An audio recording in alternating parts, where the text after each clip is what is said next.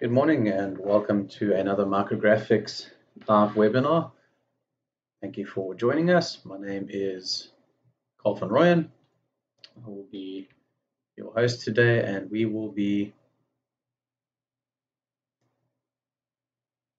covering the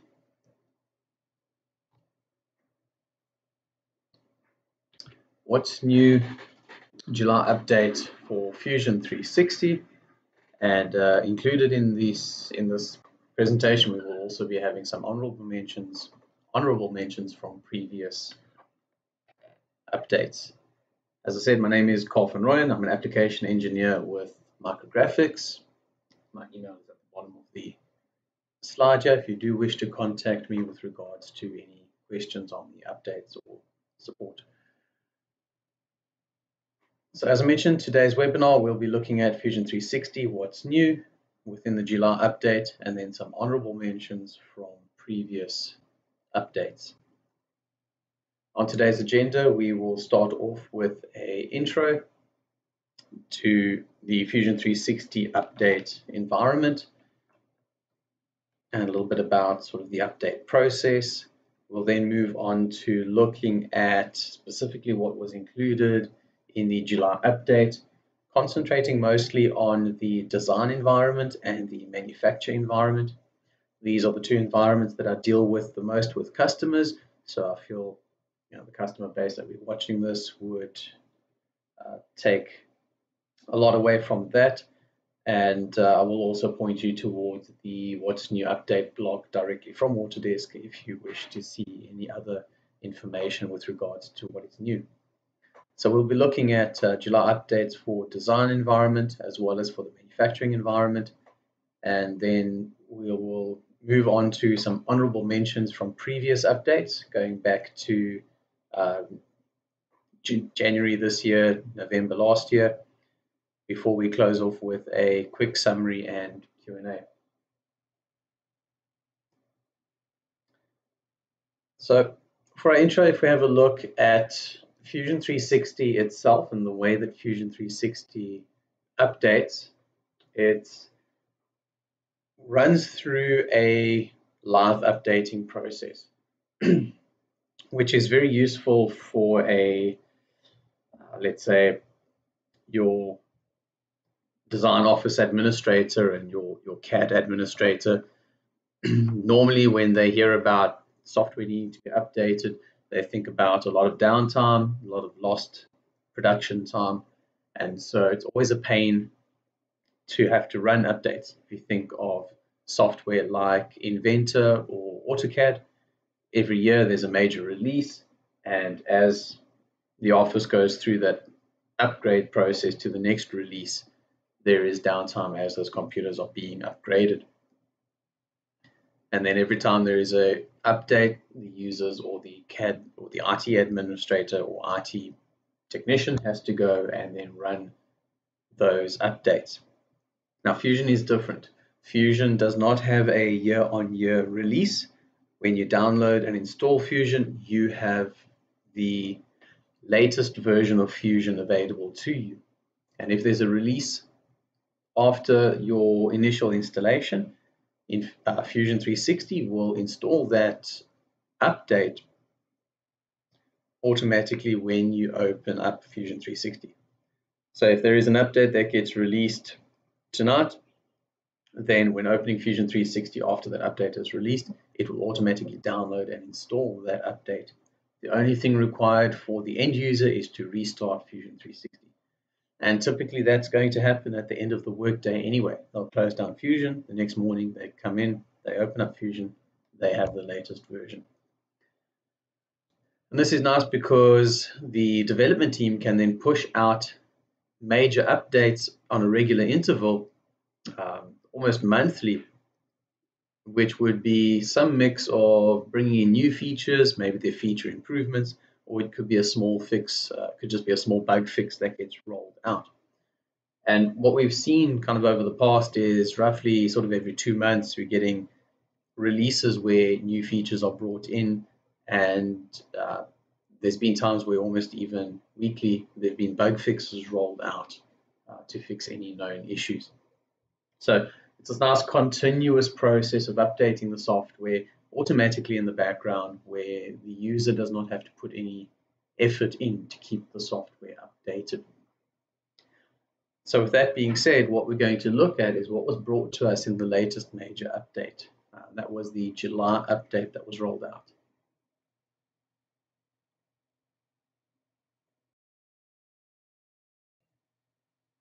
So the July update was a quality of life update. It was quite a major update.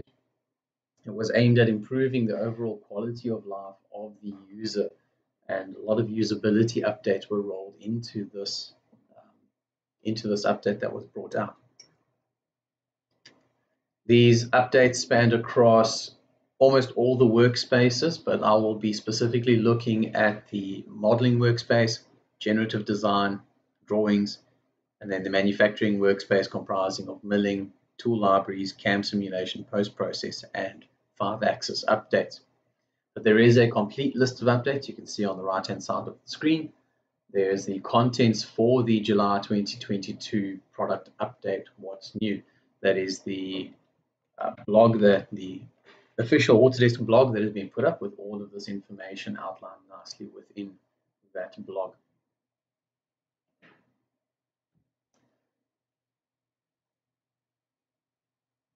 So we're going to have a look, starting off with modeling, what was brought to us, and we're starting off with a new feature that was brought into the sheet metal environment, and that is the ability to create a lofted flange. Those of you who are Inventor users would know what lofted flange allows you to do, but for those who have solely worked in Fusion 360, this will be the first time that you are seeing this. What it allows you to do is it allows you to create two sketches and then select those two sketches and create a transition between the two. The name leads to this, the lofted option. So very similar to the way loft would work, but it generates a sheet metal component. So once you have selected those two profiles, you'll get a preview of the shape that is required, and you'll have various settings. Part of this allows you to choose whether you want the part to be a break form part. So we see here in the image on the slide, a press brake is used to create the bends in this part. So that is your break form. I'll come back to the die form. We'll have a look at the image there on the die form. But when it's in break form, we have the ability to change the amount of facets. So how many times is this bent to create the shape that's required? There are various options for facet control. You can see on the right-hand side there are 4 icons where you can adjust things like your chord tolerance, your facet angle, even the number of facets. So you would choose your specific option there. And it pulls the thickness from the sheet metal rule. You'll see there you can choose on the drop-down on the right-hand side what sheet thickness this material needs to be. And as I said, coming back to the die form option, I'm just going to go to the next image, and we can see here die form allows you to create a smooth transition.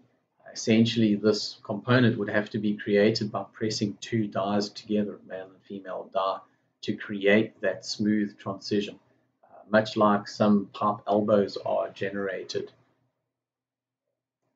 So that is the lofted flange option. That is part of the flange command. So when you activate the flange command, at the top of the command, you'll choose whether you want to create a standard flange or a lofted flange. Moving on, we are going back into just your standard design workflow within the modeling tab, within the modeling workspace. And this update brought us the automated modeling public preview. So part of the ongoing process of improving the software, public previews will come out, which allow you to preview functionality that the development team wants to bring into the software and give your feedback on that preview. So what automated modeling allows you to do, it allows you to quickly create complex shapes to connect existing geometry, while at the same time avoiding other geometry. This uses the generative design technology to generate the shape that is required, However, you only need geometric inputs. You don't require anything like your forces, constraints, materials, or manufacturing processes. All you need to do is you say, okay, I want to connect these three faces. In this case, I have the two discs that are being connected to the slot-shaped plate on the right-hand side. And then it needs to avoid the red cylinder.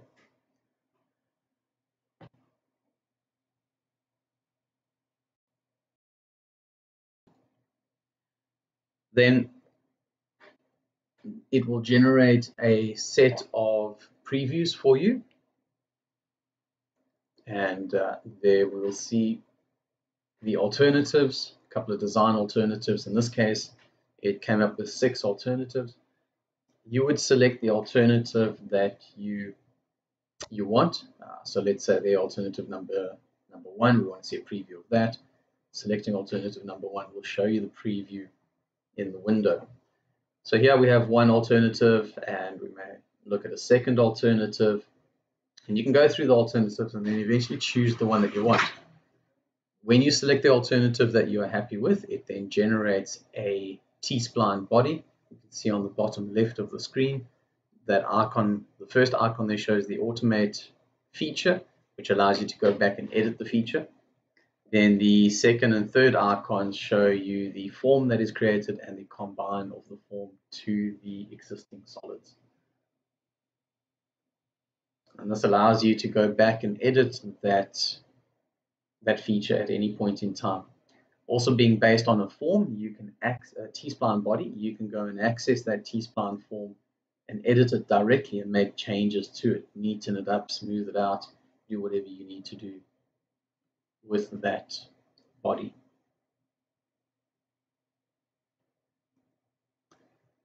Then moving on to the next update, we're looking at an update to the product design extension. So this is an extension that you can purchase access to, and it will unlock tools required for designing more complex parts, more specifically aimed at plastic part design, but there are tools in there that can be used throughout your design process and are quite useful.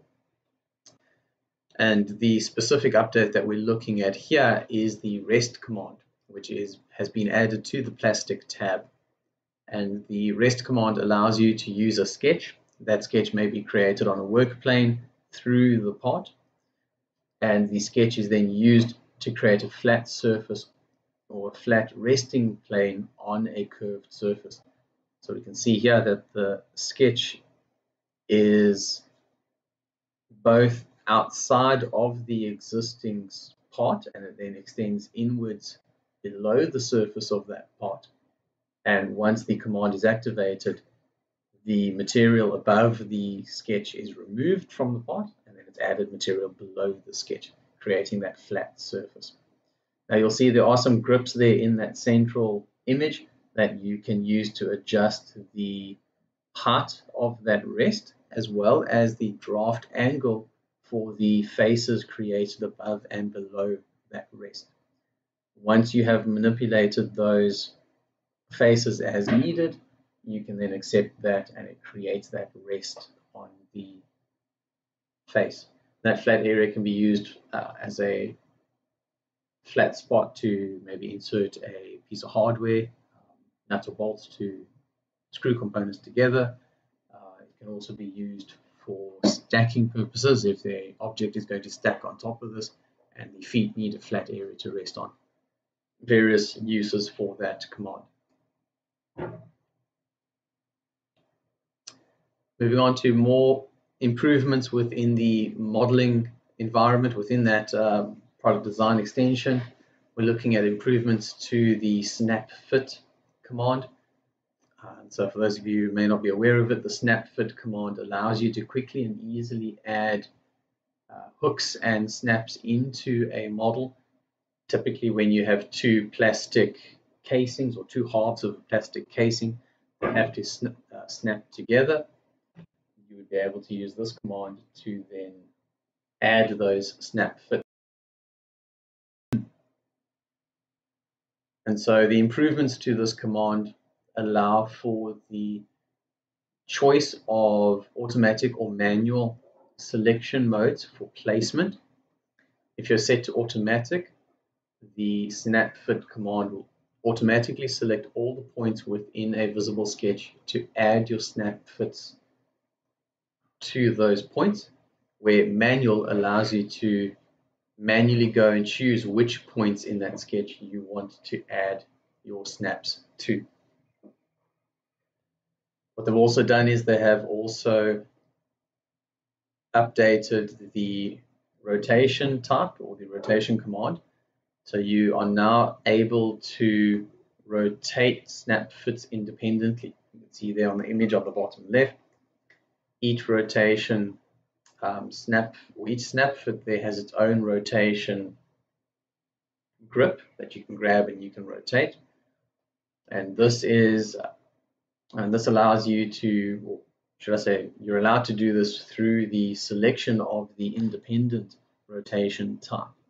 That would allow you to rotate each snap fit independently.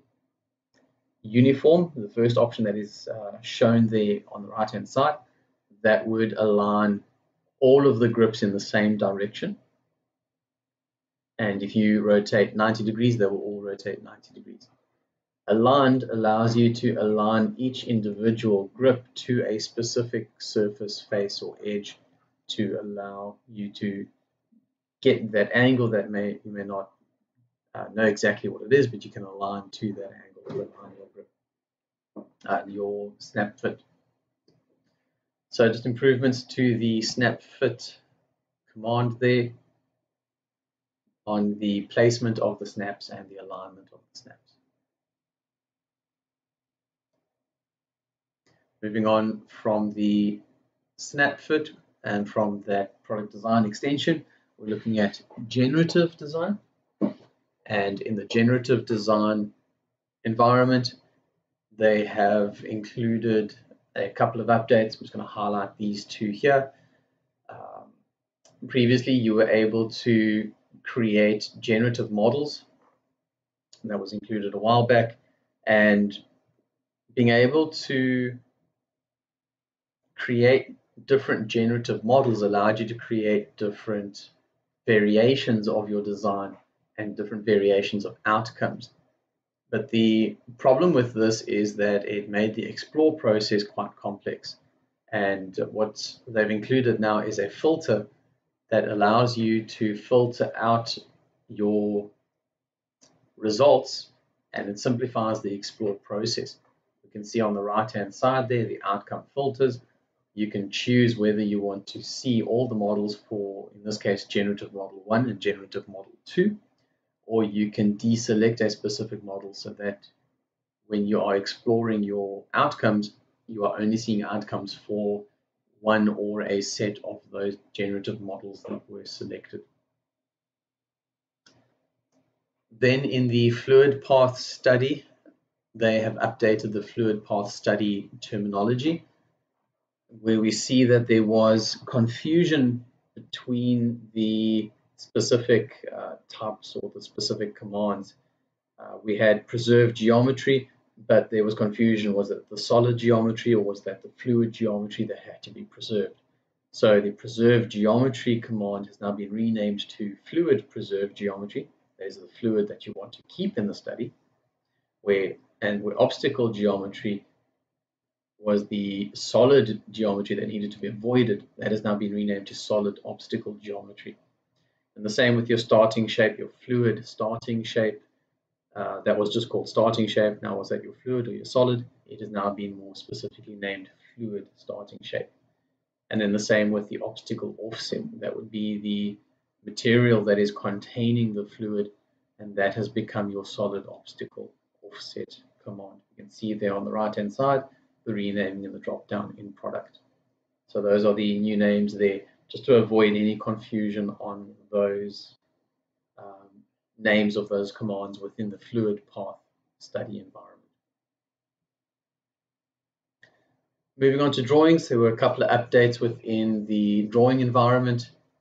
And one of the bigger updates, or one of the nicer updates, is the ability to change the fonts within the title block. Up until this update, the font was a standard fixed font and you weren't able to customize that and change it. But now what you're able to do is you're able to edit your title block. So you'll go into your edit title block mode. You'll double click on an attribute to edit the attribute. And within the attribute editing dialog box, you will be able to change the font. So this now allows you to match your company standards a lot closer, and you can standardize your templates in Fusion 360 a lot easier with this. Also within the drawing environment, the title block and border move behavior has been updated. In the past, if you dragged a window over some objects in your model or in your drawing and you click to drag and move them, if your title block or your border was selected by accident, it would drag as well. It would shift off the page. And so now you cannot drag the title block or the border with the mouse. So if it is accidentally selected, or even if you purposefully select it and click and drag, it will not move. You have to explicitly use the move command, and from within the move command, select the title block or the border. One last update to cover here in the drawing environment is DXF export. We've seen in the past that a DXF is exported in 3 dimension. We would actually see, if you look at the image on the right hand side there, those views are actually represented by 3-dimensional CAD. And so the DXF was difficult to work with, and it was difficult to read, and the export wasn't always the best. So now the DXF export has now been flattened. So part of the export process, it automatically flattens to create a actual 2D DXF. There would be no geometry in the Z direction, no offset geometry in the Z.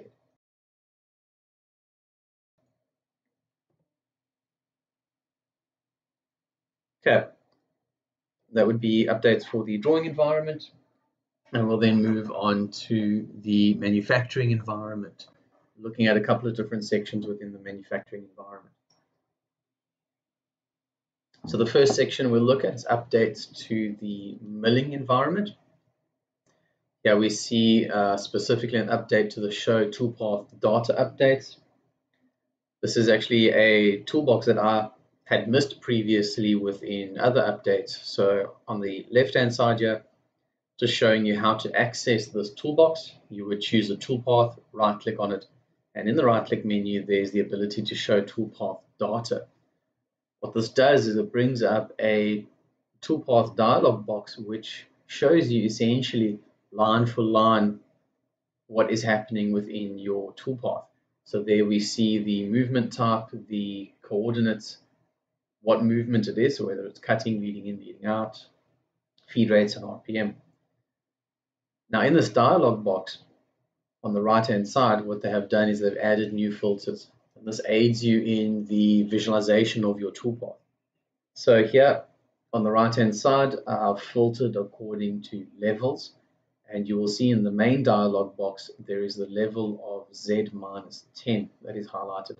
So selecting a line that is at that Z-10 level would highlight all those lines that match that level. And you'll see also the hide unselected option is enabled there. So what this is doing is by selecting a line of code, essentially at Z-10, which is a cutting movement, all of those cutting movements at that Z level are highlighted. If I just skip to the next image, we can see what you would actually see in the model. So you would have the dialog box open, and as you pick within that dialog box, your model will automatically update to show you the toolpath data of that specific selection. And this just enables you to quite easily go through your toolpath and inspect your toolpath at a specific level within the design.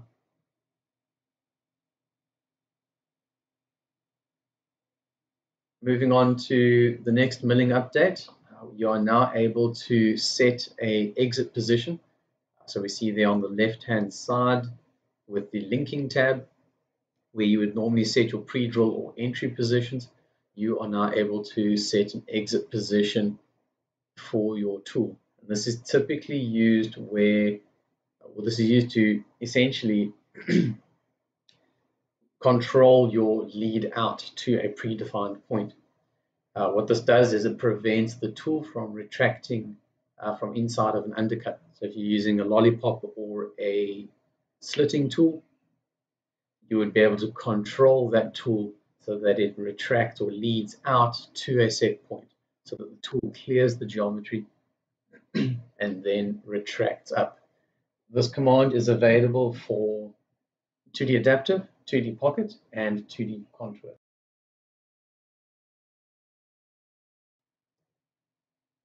The next update that we'll look at is the measure from active WCS.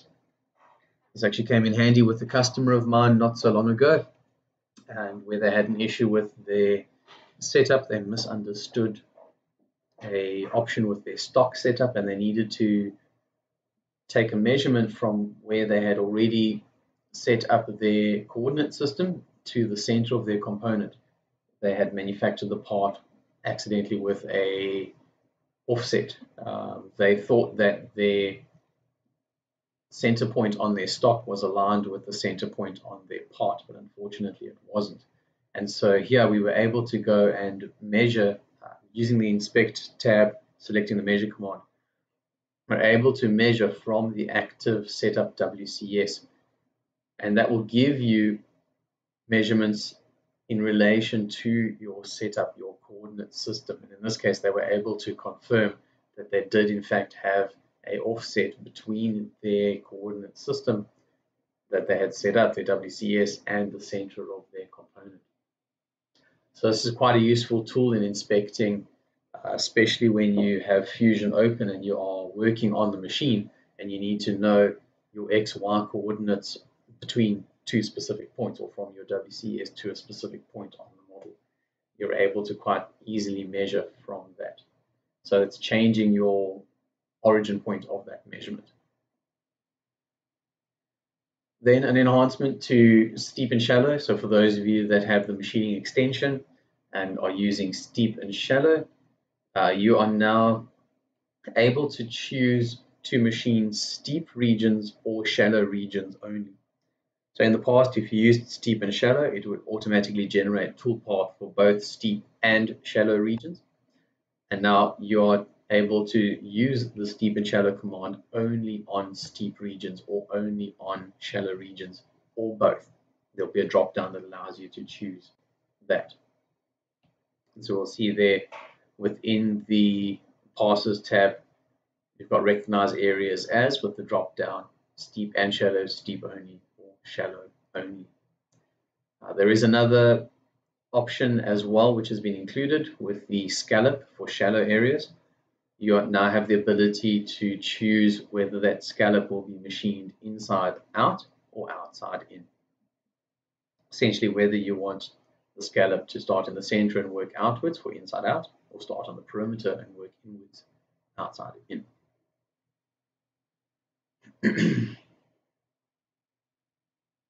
Okay, still with the milling updates, there's been updates to the chamfer command. The chamfer command now has the ability to preserve order, and you may have seen this in other commands as well, but essentially preserve order will machine the chamfers within the order that you selected them when selecting edges to chamfer. So if you select edge A, B, C, and you enable preserve order, it will machine them in A, B, C.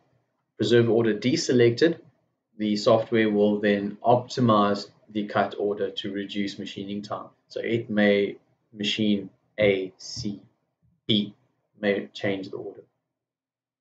There's also a new option, a new drop down for outer corner mode, where you can allow the toolpath to either keep sharp corners or roll around a corner.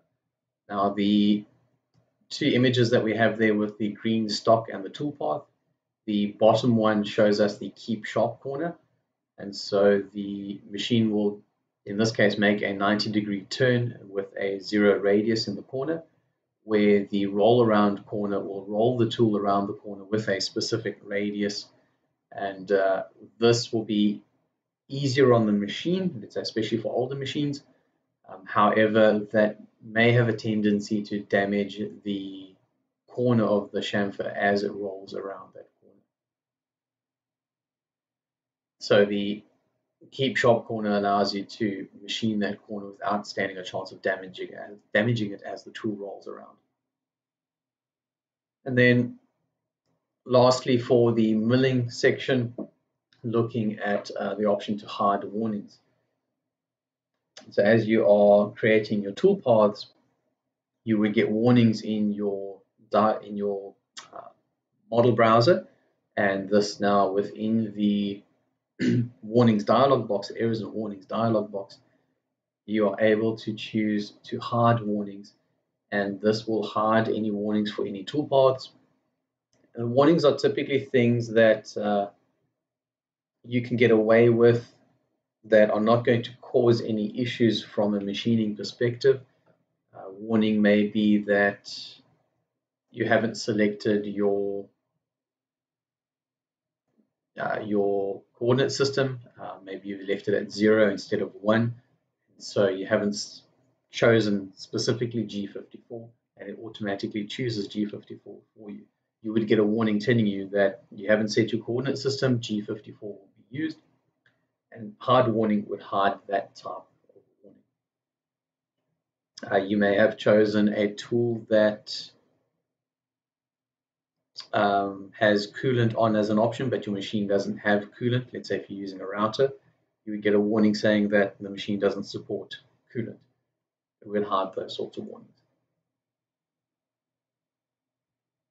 Okay, moving on to the tool library itself, there are a couple of quality of life updates to the tool library.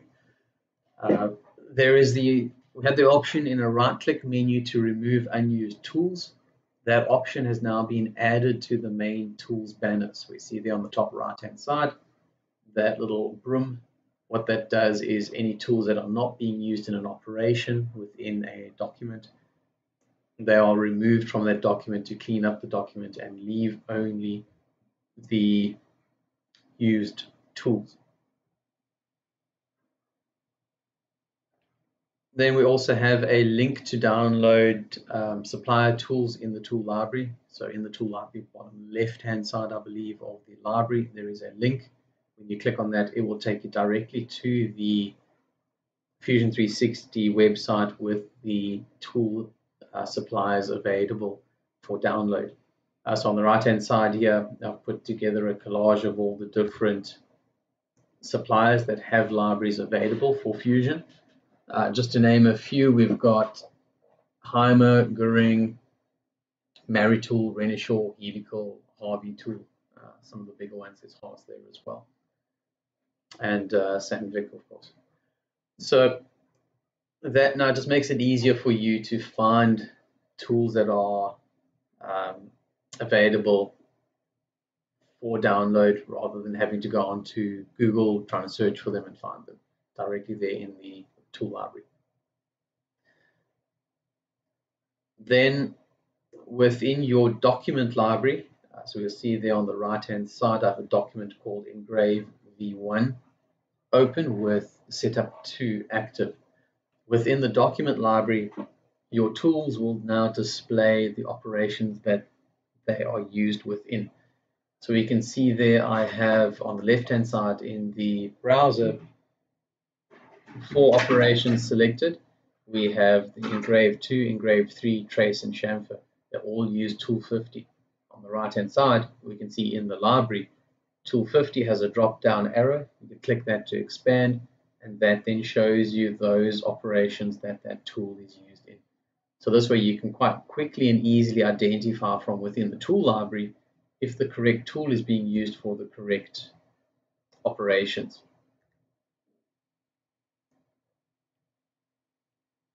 Just another improvement here on the tool library. In the past, if you copied a sample tool or copied a tool from your own library and you paste that tool into the document so that you could use it, a duplicate would be pasted. So you would end up with two tool 50s within your document. And this could be confusing, as one of those tool 50s would be used for some operations and then the other tool 50 would be used for other operations. What happens now is when you paste that tool in, it will not duplicate that tool. It will see that tool 50 already exists and it will reuse that tool. So it reuses the existing tool in the document. And also that pasted tool, when you paste it in, it will be highlighted so that you can see the tool that was just pasted in. In the past, when you paste a tool into a library, it would just disappear into the library and you'd have to scroll through and find it again. And then just a last note here for the tool library is that they have improved the sample libraries. They have updated some of the tools and they have included new tools within the sample libraries as well. Moving on to the simulation environment, here we see that the CAM simulation, which has been updated quite a lot lately, has received its own tab now. So when you simulate your your toolpaths, the ribbon at the top of the screen will change over to a CAM simulation toolbar tab. And what this is going to allow is going to allow for further expansion of the simulation environment as they bring more and more functionality to the simulation environment. Part of the functionality that they've brought in, as we can see on the image here, is the ability to create a cross-section or a section view within the simulation environment. So as you are simulating, if you want to double check things like tool clearance or the quality of the machining at the bottom of the hole, you are able to create that section while the simulation is running. Within the turning simulation environment, and actually have seen this in the milling as well, you now have your spindle direction display option. So on the view section of your simulation panel, there is the option to show spindle direction. And this is mainly for the turning simulations so that you can see the direction that the spindle is turning, but I have seen that it does display as well in the milling environment as well.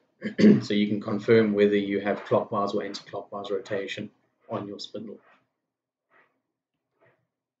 Moving on to machine simulation, a small but really nice option that has been included is that when you are creating your machine in the machine builder, you have the ability to preview your machine movements. Now in the past, you had a slider where you just moved the slider between min and maximum. But what we see now in the highlighted red boxes, it will display the actual position of the machine. And you can even click there and put in a value to get the position, and your model will display at that position. Then we also have the home tab or the home button to then remove that axis or move that axis back to its home position. So we have the ability there to preview the machine movements. And over and above this, we also have the ability now to hide construction geometry. So if you have drawn up a machine and you're in your machine builder, or you've downloaded machine geometry within machine builder and machine simulation, you're able to then hide the construction geometry within that. So it could be work planes, work axes, and points that can now be hidden within the machine simulation environment. And up to now, TCP machines have been supported. Now machine simulation supports non-TCP machines. Just a note to make here with machine simulation, it still only supports milling. There's still yet no updates for turning machine simulation. That being said, moving on to post-processing, we have seen the improvement of certain post-processors for milling. So we have a list there of post-processors that have been updated and improved for milling. including some Heidenhain, Syntec, Woodwop, UC, CNCs, and as well as the inclusion and improvement of Herco machines. So there are now machine simulation models for 16 new Herco machines, as well as 11 of the existing Herco machines have been improved and updated.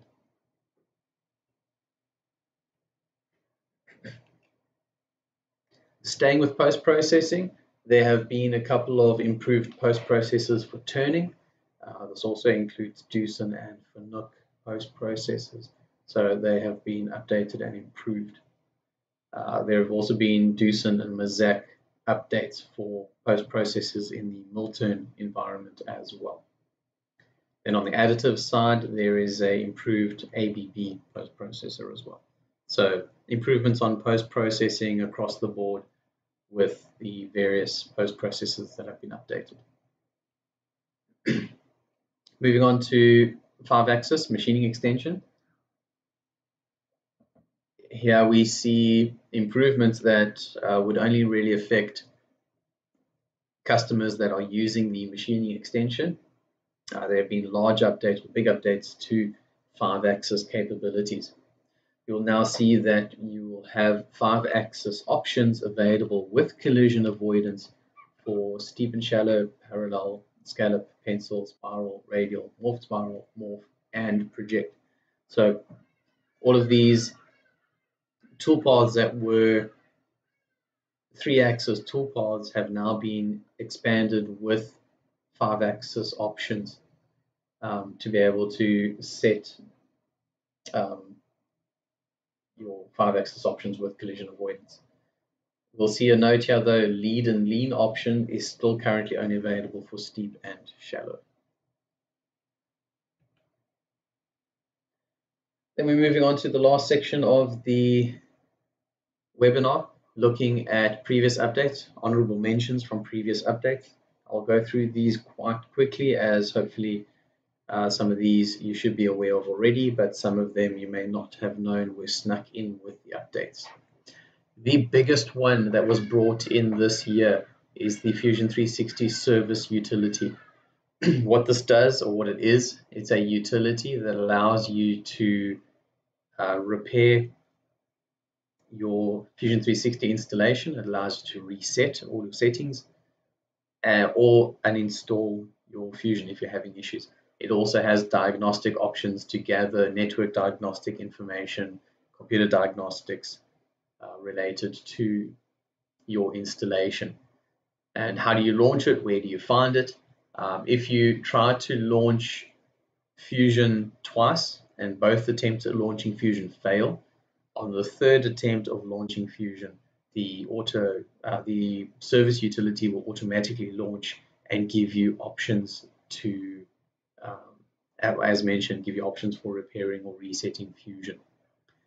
Alternatively, when you launch Fusion 360 and you get the Fusion 360 flash page that comes up, you can then push Control A to open up the diagnostics tool. And if you are on Mac, you push the Command A shortcut, and that will then bring up the service utility.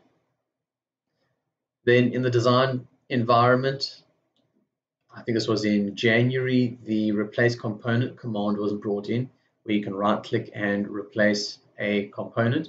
It was then later updated with an option to be able to replace all instances of a component. So instead of individually going and selecting to replace each component individually, you can now do a replace all instance. When assembling, there is now the ability to create tangent relationships between components. This is very useful when creating components such as cams with their followers or gears that are meshed. You're now able to create a tangent relationship between those components. There's no more need to create surface contacts or joint relationships. Then part of the sort of assembly environment is the read-only for me option that has been brought in. This typically would be when you are wanting to open an assembly that somebody else already has open. Fusion does allow users the ability to have multiple users opening an assembly and then working with subcomponents of that distributed design. This read-only just takes that a step further, allows the user to open the assembly but put it into a read-only mode. They may only want the assembly open as reference, so that they want to just see what is going on in the assembly with their components. So read-only mode puts it into read-only for you, so other users can work with that and edit and modify that assembly. Then over to drawings. You can now create auxiliary views from a base or projected view, and this allows just for quicker and easier creation of views that are at a weird or unknown angle. We're now able to also put hole tables into our drawings with identifiers to identify the holes, essentially balloons with a item number or index number to index against the hole table. And the same with revision tables. You're now able to add revision tables with revision markers, just a flag to mark where in the drawing the revision or change was made, as well as revision clouds that can be inserted into a drawing. Quick one or two updates in the simulation environment. The event simulation type was split out into two different simulation types. We have quasi-static event simulation, which is essentially an event that happens slowly over time. So the name there, quasi-static, it's almost static. So this could be a vice clamping down onto a component, or a component being slowly forged into a shape. And then the second type is a dynamic event simulation. These are event simulations that are more instant. Think of a ballistics testing, bullet strike against a plate, a vehicle hitting a barrier, or a drop test where a bottle or a cell phone is dropped onto the floor. Simulation results also now include reaction and contact force results. So when doing something like a static simulation of a bracket that's made up of a couple of components, you are now able to view reaction and contact forces between components within that assembly. Then generative design, you're able to now export multiple outcomes at once. No need to manually go to each outcome that you want and export. You can pick up to 4 outcomes and export those 4 outcomes. And our last page before we move on to our summary, we have some updates to NC programs.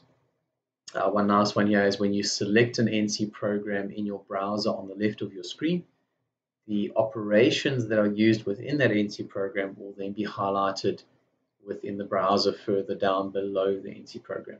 So you would see within the various setups that are included in the NC program, those operations will be highlighted. There is also the ability now to add a file name property when posting. So in the past, you only had program number, where you would put in a number, and that was used as the file name. You now have a separate property to enable the use of creating or setting your own custom file name with a separate program number. And with milling, going back all the way to November last year, machine simulation was introduced within the manufacturing environment. So that's an update going quite far back, and they've been improving on that ever since its release. And more recently, interactive axis tilting for your 3+2 positioning has been included. So if you're doing any of your 3-axis commands operations like your, let's say, parallel or adaptive clearing, you're able to interactively tilt the axis using on-screen controls to adjust the rotation of the model to set your new tool axis. And part of this is the ability to enable accessibility analysis. What this does is it will shade the machinable areas in green and the non-machinable areas in red when adjusting your tilting. Moving on to turning, there is an There's been an update to the turning commands when you are profiling the outside of your component. You're able to suppress grooves. They call it groove suppression. What you would do is you would select the faces on the inside of the groove, and what this will do is it will machine the component, but it will then ignore that suppressed groove. So it would be as if that groove did not exist in the model. So this allows you to create certain profiling toolpaths that will not dig down and groove into the part, which then allows you to come back later with a more specific, let's say, grooving tool, and then groove that out with a subsequent toolpath. Then the product design extension, I did mention some improvements to it earlier. That is the extension aimed at expanding your ability to design products, which includes the snap fit commands as well as boss commands. That was released in January, and since then they have improved on the boss command with the addition of a ribs tab. So now you can create bosses and then add ribs and strengthen it at the same time. Then there's improved the snap fit command with visibility controls, where you're able to set the opacity of the components being connected with the snap fit controls. And then there has been an inclusion of a design advice tool for injection molding that allows you to select a component and have it analyzed against a set of rules that has been set up within the environment. And this is mainly aimed at injection molding, looking at advice on how to make that part more manufacturable and areas in which that part could be improved. That will bring us to the end of the honorable mentions. We're now at the summary stage.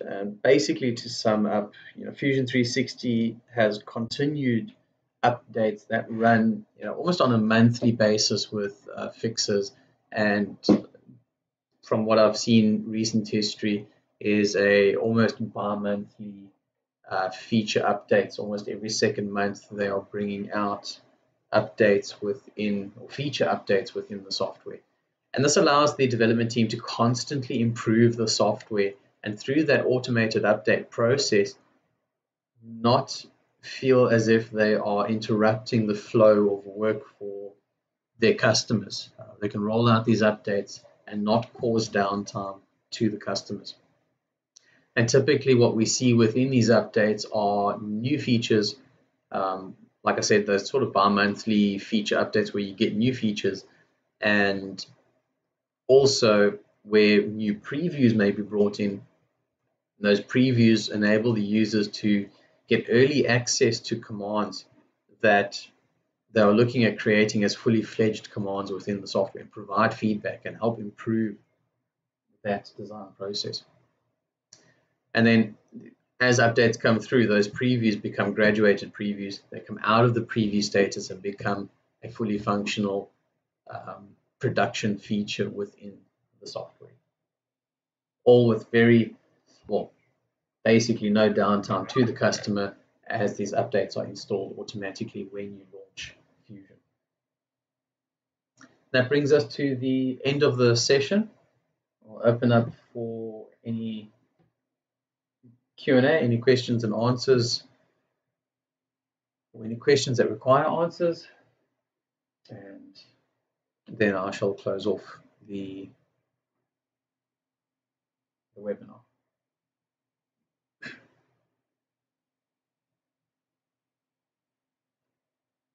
Okay, we don't have any questions, so I will thank you for your attendance.